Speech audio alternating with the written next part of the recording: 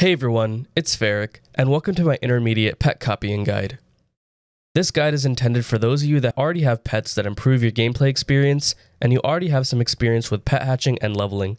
For those of you that have not delved in much pet hatching or do not currently have a usable pet, I will also be releasing a beginner pet guide sometime in the future. This video assumes you have also watched my last video titled How Pets Work in 2020, as I will be referring to a lot of the information in it to keep this video more concise and to the point.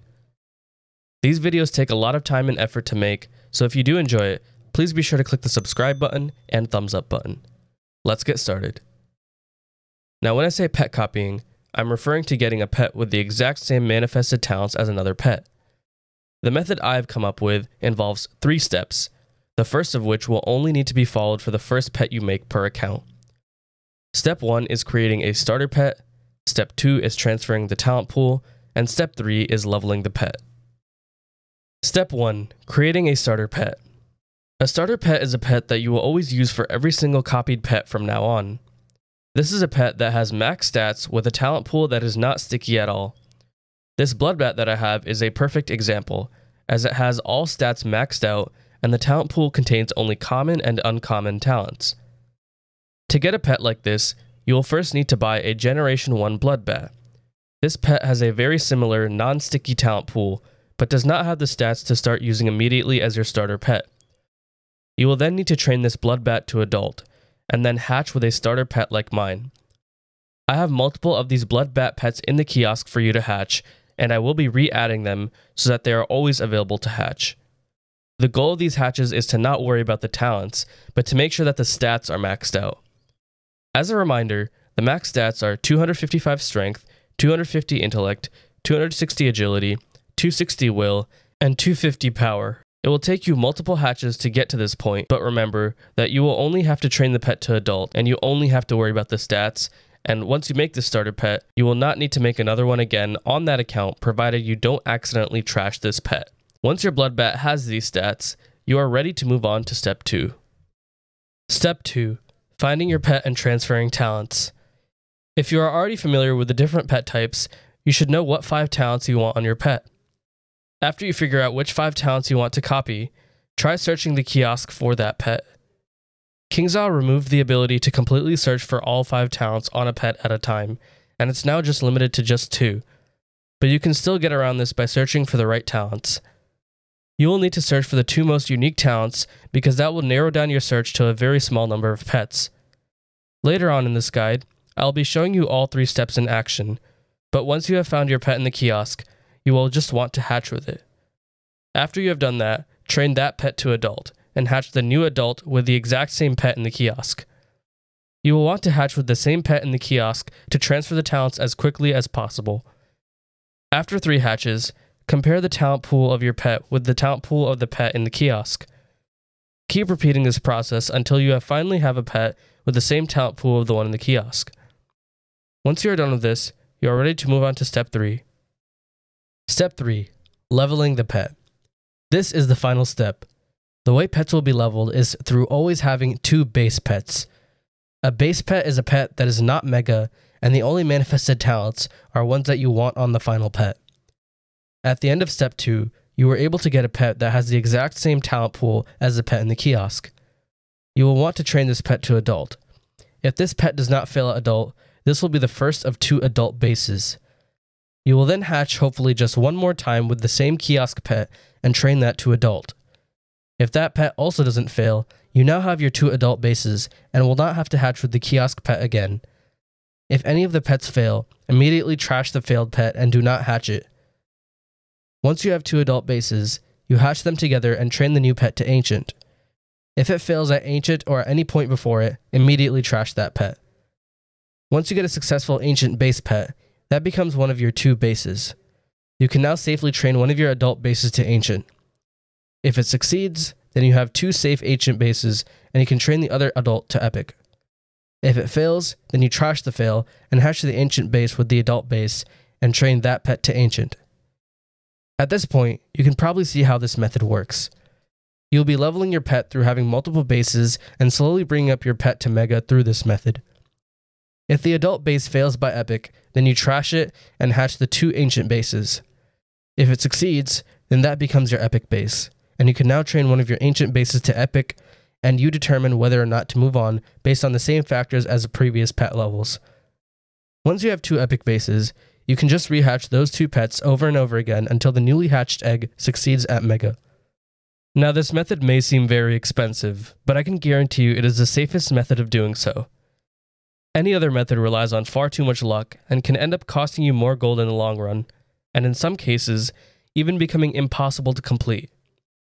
Keep in mind that once you reach step 3 and have 2 adult bases, it may only take you 1 more hatch before your pet can succeed outright, as demonstrated by the following animation.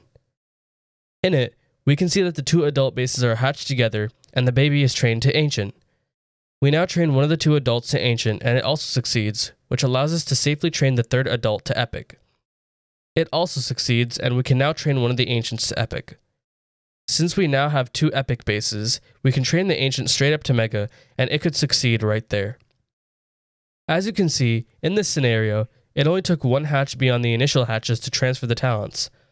While this situation certainly won't happen every time, it is not that uncommon for it to happen. This scenario, combined with the fact that we are only hatching non-fail pets, is why this method has worked so consistently for me, and why I was able to copy all these great pets without too much effort.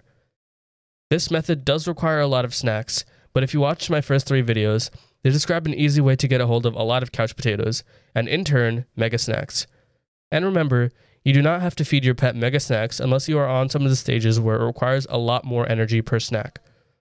Alright, so if none of that made any sense to you, then fear not, I will be showing you all 3 steps in order. Let's get started. So step 1 is going to be creating the starter pet. So I'm just going to go over here, and the first pet you're going to want to use when you make your starter pet is Generation 1 Bloodbat. Click this, buy it. You can name it whatever. I'm honestly just going to name it. It doesn't matter because I'm not going to actually keep a name for the pet until I actually have my starter pet complete. So then what you're going to want to do is train this pet to adult. Alright, so I've just trained this pet to adult. And I'm just going to bring it over to the kiosk. And you're going to want to click on Browse Pets, Myth Pets, Bloodbat. And then you just want to go left. And I would recommend hatching with the ones that have the 4 uncommons, then the 5 commons, then the 1 uncommon, because those are directly, they have the same exact talents as this Generation 1 Bloodbat, and that ensures that you're going to have not only a non-sticky talent pool, but also have a talent pool that doesn't manifest any of these talents easily, and that's what's going to make it very easy for you to copy a pet. So I'm just going to hatch it. Only costs 7,500 gold. I'm actually going to hatch the egg out right now because I want to see if any of the stats transferred over. Okay, so we actually got the strength and the power already to get to max. So when you're doing this, the stats will either go, it will go to either the first parent, the second parent, or it'll go in between those 2. So strength went to the one in the kiosk. Power went to the one in the kiosk as well. These 2 remain the same, but intellect went halfway in between. So yeah, now I'm going to train this pet to adult, wait for my hatching timer to reset, and do another hatch. Alright, so this Bloodbat is adult now. This is the original one. I named it Abby, and I named the second one to Bo. So now I'm going to take Bo and hatch it again with one of those kiosk pets. And then I can just hatch them together. Let's check it out. Oh, wow. Look at that, dude. This is... Oh, wow. This was the pet we had before. This is the pet we have now. Both the agility and the will went straight to max. The power was already maxed from the first hatch and the strength as well. Now literally all we need is intellect, and honestly, if this happens to you and in 2 hatches you get these 4 stats maxed out, most people go for like damage and resist pets or maycast pets. So for those pets, like, you don't need intellect at all. But obviously, for the purposes of this guide, I'm still going to try to get that intellect maxed out as well. At this point, it's literally just the RNG. So yeah, I'll be right back as soon as my hatching timer is reset. Alright, so here I am with that same pet.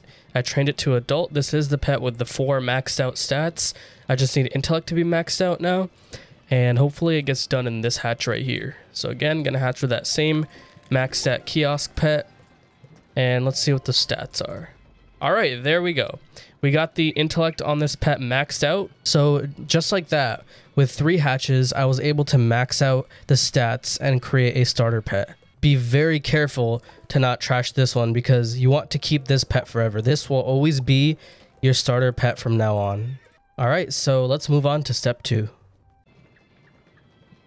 All right, so we are now on step 2. And just a reminder, this is Abby. This is the Bloodbat we made from step 1. It has max stats, but it has the default Generation 1 Bloodbat's talents. These will be easy to replace, so whatever pet we decide to copy, the talents will transfer much more easily from that pet because of this. So the pet that I want to make is going to be a double pierce, triple damage death pet. All right, just gonna search for one that I feel is good. This pet looks pretty good. Yeah, it has max stats, and it's a Gulcher, so it only costs 45,000 gold for me to hatch with it right now. That's really good. Yeah, I think I'm gonna go with this one. So let's hatch. All right. You typically won't get all the talents copied until at least 3 hatches have been complete. So I recommend doing 3 hatches and then checking to see if the talents have transferred over. And it usually won't take just 3 hatches. It'll take more than 3, but 3 is where I like to just see how much progress has been made. Alright, so I'm back and I've trained this pet to adult, and in case you're wondering, I got Wise and Death Giver, but of course right now we're not worrying about what talents it gets because we're still worried on transferring the talent pool. So I'm gonna do another hatch here. Alright, so it looks like we did get at least 1 new talent, so let me just... Alright, I trained this pet to adult. I got Death Dealer and Wise. So I'm going to do the 3rd hatch on this pet. Let's see what it gets. See what it got. Looks like we have all the talents except for just 1 more. One of these 2 common talents is not in the pool of that pet. So hopefully with 1 more hatch we can get rid of it. Let's see, can it happen in 1 hatch? Okay, actually, what ended up happening was... this rare talent, instead of replacing the common talent, replaced the other rare talent. So I'm still going to train this pet to adult and do a hatch again. Most likely with the next hatch that talent will be out and we will be ready to move on to step 3. Alright, I've trained that pet to adult. I got Death Dealer and Armor Piercer.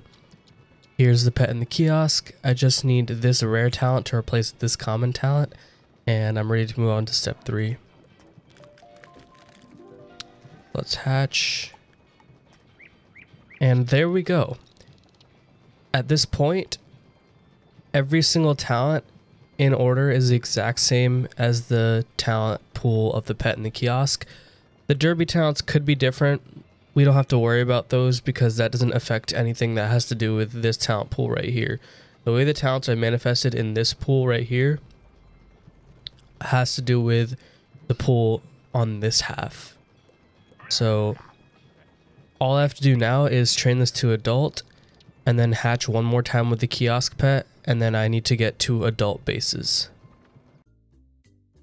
Alright, the pet unfortunately failed with spellproof, but we're still not going to trash this pet just because it does have the exact talent pool that we want. So right now I just have to keep on doing hatches until I end up getting 2 adult bases. Alright, welcome to step 3 where we're going to finally finish the pet. Now, we have this pet that has the same talent pool as the pet in the kiosk, and we need 2 adult bases. So here's the kiosk pet, and as you can see, every talent in this main talent pool lines up perfectly with every talent of the pet in the kiosk. Now, of course, some of the pet derby talents will be different, but that doesn't matter because we're only focusing on these main talents for now. So what I'm going to do is hatch, and then once that pet is done hatching, I'm going to train it to adult. This is officially an adult base now because it has 2 talents that we do want, and it's adult. So now what I'm going to do is hatch this with the kiosk pet again, and if that pet also succeeds at adult, then I never have to hatch with the kiosk again. Alright, so this pet has just leveled up to adult, and spoiler alert, it did succeed. These are now our adult bases, and we never have to hatch with the kiosk ever again. So I'll see you as soon as I have a timer ready to hatch these 2. Alright, it is hatch time for these 2 adult bases right here, so step into the single sigil. Only 3,750. This shows you why you need to be able to do this method, because this method makes sure that you focus a lot of your hatches on these self hatches, which are extremely cheap. And also the hatch timer is now only 30 minutes as opposed to the 6-hour one that kept happening. So now what I'm going to do is train this pet to ancient. Alright, so this right here is technically a fail. We're going to have to rehatch these two pets together. Alright, this is going to be take 2 of me self-hatching these 2 adult bases to try to get an ancient base. And it failed with spell proof at adult.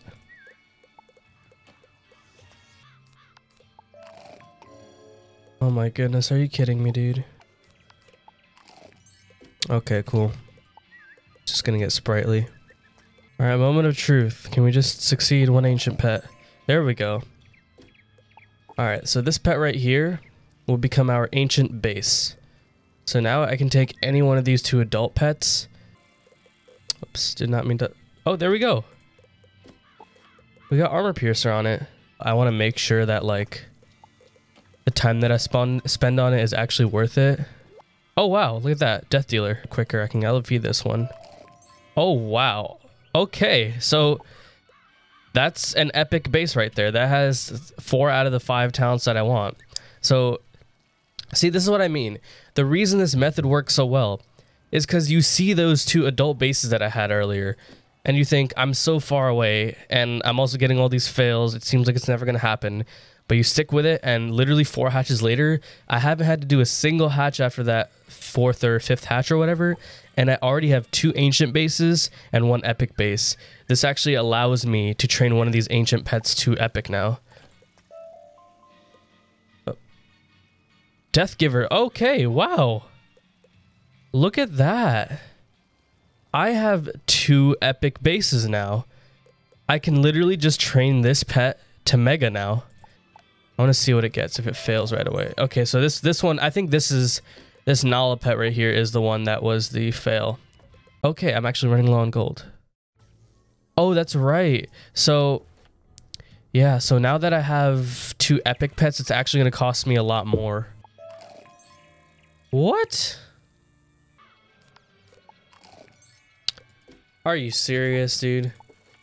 I don't know, this pet is just unlucky. I've literally gotten all of these talents to manifest. But yeah, anyways, I'm gonna do some gold farming, and once I'm done with that, I'm gonna return to the video and hopefully mega the pet. So yeah.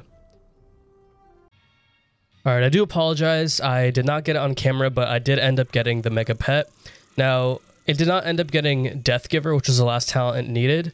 It got Death Boon, but that's perfectly fine for me because I was gonna socket Death Boon anyways.